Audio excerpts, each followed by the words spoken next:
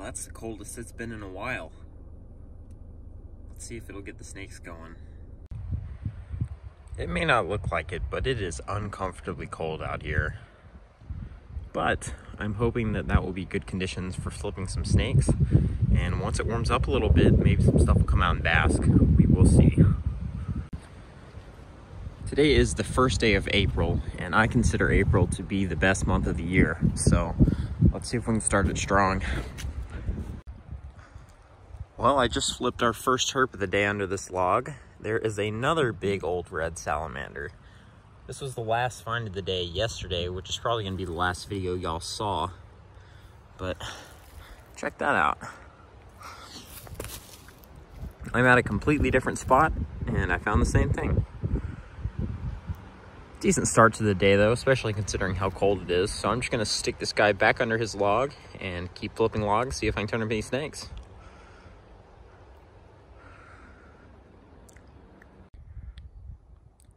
All right, guys, check this out. So this is the same tree that I found a scarlet king snake in a couple weeks ago. And I went to check it last time. He was right here. Pulled this back. He was coiled up right there. But I went to pull this one back. And look at that. So I think this is the same snake I found last time. I really can't tell, honestly. It looks a little different. It looks a lot bigger this time. I don't know if it's just because it has that meal in it or not, but either way, I will take it. First snake for the month of April. I'm going to put him back under his bark and keep looking, see what else I can turn up. So awesome. What a good looking snake.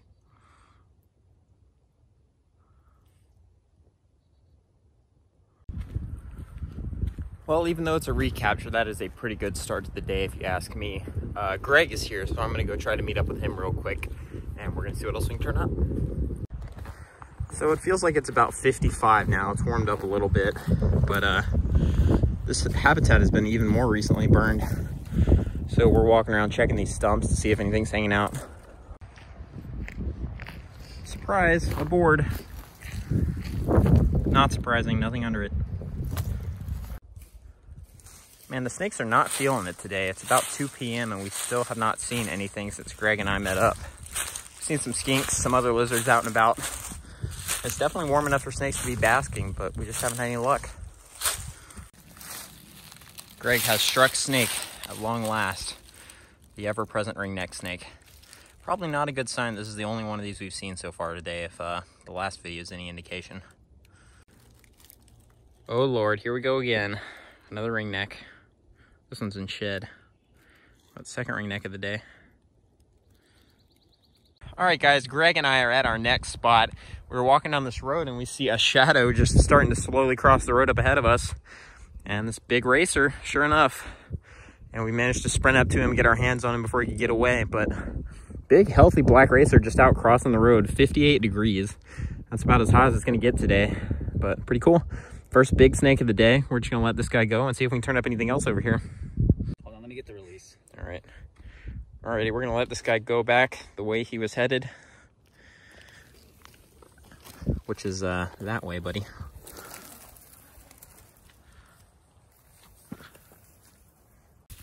All right, guys, we've got 2 baby corn snakes behind this bark. I'm gonna see if I can grab them real quick. I don't wanna pull it off if we don't have to. Can you reach them? No, let me see. Pull it back a little. I got one of them. Okay. Right there. There's There's one. Ah, got him. Okay. There we go. That's a nice, oh my God, that's a nice corn snake, dude. And we didn't even have to, pull their bark off. Dude. All right, guys, the tiny corn shed, but holy crap, this other corn is incredible. Tiny corn is nice too. He's got some nice color on him, but this thing is like, it's almost anerythristic. It has hardly any orange on it, and the orange it does have is really faded. Look at that face. Such a nice looking corn snake. Well, the day has turned around pretty fast. We did start off with the Scarlet King, but Greg didn't get to see that guy because he came afterwards. And it's just been pretty miserable since then, honestly. We found 2 ringnecks, I think, and that's been it until we got these guys in the racer. But what a turnaround for the day. And 1 little piece of bark, 2 corns. We didn't even have to pull it off the tree to get them out, so we can just slip them right back in there and their home is completely intact. So we're gonna get a couple pictures and I'll give you another look at these guys individually. Look at how different that one's eye color is. The pattern on the mouth is different too. All right, we figured out that these guys actually look much different in the shade than they do in the sun. That is so ridiculous. Awesome, awesome. All right, guys, here's another look at the more normal looking corn snake by himself. You can see he does have that grayish coloration towards the end, like a lot of North Georgia corns, but he has these really nice little vibrant patches on his neck, which is more typical of the South Georgia corns. But overall, a more normal looking snake. I'm just gonna get a couple quick photos of this guy while he's sitting still, and then we're gonna let him go. And I will give you a look at the other one. All right, and here's another look at the more interesting looking corn snake. You can see this guy's colors are super faded, and he almost looks like he's anerythristic, where he's just basically black and white, but he does have a little bit of coloration in the brown there. Really just a unique looking snake. Definitely one of the cooler looking corn snakes I've ever seen. Surprise! Random cemetery walking through the woods. That is cool and creepy at the same time.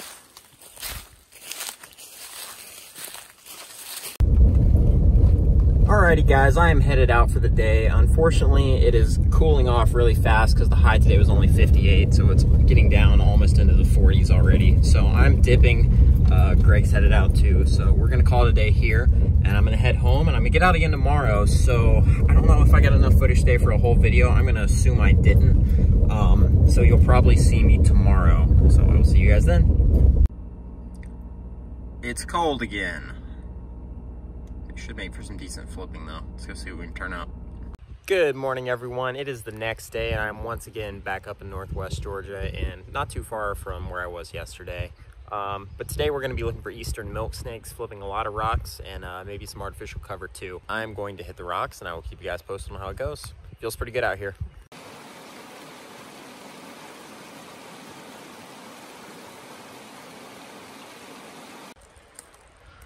All right, guys, here's what we're going to be harping in today. This steep, rocky hillside. Greg's here again. The road is way down there. So we're going to flip rocks, see what we can turn up. All right, guys, there's our first snake of the day. There's a timber rattlesnake up under this rock. We're just going to leave it right there for now and hope it comes out to bask a little later when it warms up. Greg has our first in-hand snake of the day. A southeastern crown snake. All right, guys, here's another look at this Tantilla. This is the first in-hand snake of the day since we didn't want to mess with that timber, but we'll probably see more of these guys, so I'm just gonna put him back under his rock. Next snake of the day, Titan ringneck. Greg spotted this guy actually starting to come out from under a rock as he was going to flip it. Big one though. Getting into snakes and they're everywhere. Look at that, little baby Tantilla. Yeah, so tiny. Milks are going to be wherever this stuff is. Yeah, and you'd think they probably eat these Tantilla too. Yeah, exactly. Ringneck number 2 for the day. Tantilla number 3, right? Yeah, that's number 3. Number 3. Next snake and next species of the day, a little eastern worm snake under a rock. It was a big rock, so I missed the in situ, but another species for the day. You've seen plenty of these guys already this year, and you're going to see plenty more, so just going to let him go. Nice reflective coloration on him. Always cool looking snakes. Look at this little man's. Little green boy. Trying to be a stick.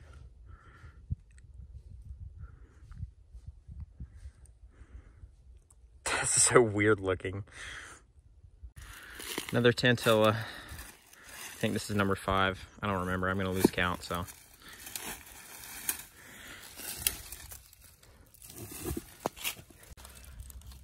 Greg just flipped another worm snake. Got this one in situ, just chilling under this rock. Good looking little worm snake. Greg with the back-to-back worm snakes. Nice. Next snake of the day, there's a little black racer out basking right here. Hey, buddy. Get a picture of him real quick. Oh. You're mighty pretty. Do you know that? I don't want to hurt you. Oh! He's coming your way, Greg. Coming, I saw him stop at the wall. you see him right there? He's gonna go in it right there. Oh, I see him now. He's still coming your way. Yeah, he's going to the left. He sees me. Oh, yeah.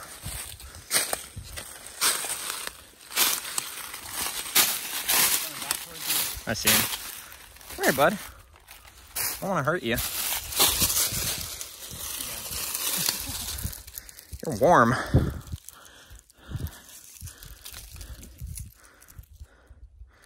That was a good looking snake. Super clean. Did you want to get video of him? I'm not, yeah. All right. I gotta set up the camera real quick, but I can get it. I'm going to pass this guy off to Greg and keep flipping. All right. All right. You ready? Yep. It's like, well, they're not going to eat me, so I guess I can just continue doing what I was doing.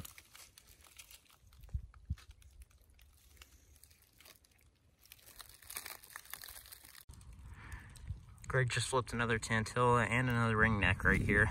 There's the Tantilla. You already let the ringneck go, but pretty cool. Tons of common snakes. Where the milk's at? Still under the rock. Didn't come out to bask. That's a bummer. Well, I guess we just aren't going to get a better look at her today because I'm not going to pull her out because this is a regular snake I see year after year, so I don't want to mess up our relationship of leaving each other alone. So hopefully she'll be out next time. Two more Tantilla under back-to-back rocks. A lot of these guys out, and a lot of them up here. Pretty cool. Still no bigger snakes though, aside from that one racer in the timber that hasn't come out. Well, here's our weird snake for the day. Super lightly colored ringneck. I didn't even reckon, I thought it was a Tantilla under the rock because of the weird lighting, but super light gray, almost like a Western ringneck. Pretty cool. But in the end, it is a ringneck, so I'm just gonna let him go. So we're going down this stupid steep hillside, and I went flying around the backside of this tree, and Greg was going around this side, and he spotted that boy, a little gray rat, on the crawl. It's cold as balls. He's just on the crawl. He is like straight up cold to the touch. Look at you. Really pretty. Look at that.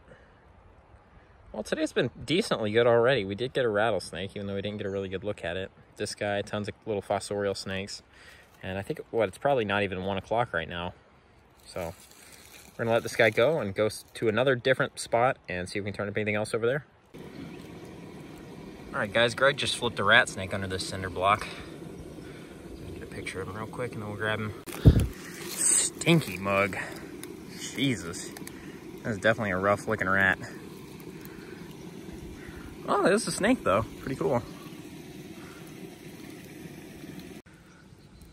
He's got some length to him. That's actually not a 4-foot snake.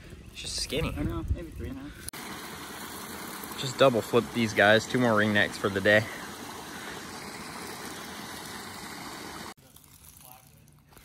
All right, got a little pin here.